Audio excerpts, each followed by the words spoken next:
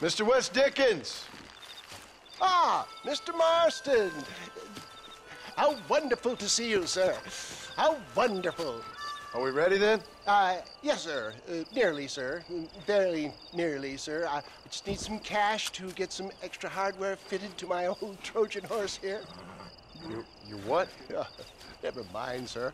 I can only presume that you have not enjoyed the benefits of a classical education, so I will not take umbrage if some of my allusions sail over your head, sir. I won't pretend to understand you, but I will endeavor to make you understand me. Either we do this right now, or I put a bullet in you and get on with my day.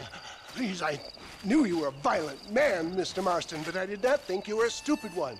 We need money to outfit my carriage, to turn a simple tradesman's vehicle into something more subterfuge. And I'm about to tell you how we are going to gain said cash. Now, I know that you ride very well.